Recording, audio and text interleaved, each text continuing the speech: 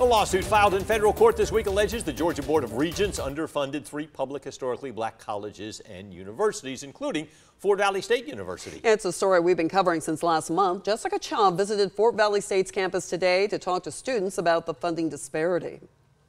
People go to HBCUs like Fort Valley State University for different reasons. Because it's close to home. They treat you as family, and I felt like I'd be in a good place here. But a lot of the time, it's because I wanted to be around like-minded individuals and people that look like me.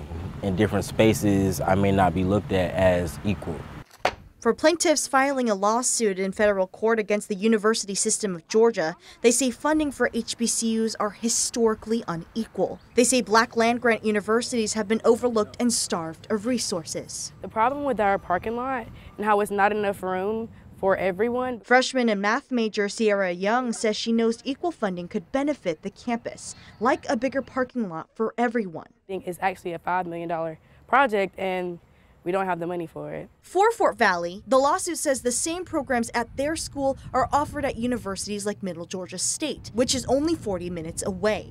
It says it prevents their student growth and expansion of programs, which includes finding and affording teachers for programs on a smaller budget. Like my roommates, where they can't schedule the classes they need for next semester because they don't have a teacher. Muhammad says UGA and Fort Valley State are Georgia's only land-grant institutions. We both have good fields in agriculture, and we both help the state of Georgia in a substantial way. Why not Fort Valley State get as much funding as a PWI like UGA? It's to give an equal fighting chance. We have many black doctors, black lawyers, and to continue to push this out into the world would be great. Glad to be around people who understand me or who are just like me.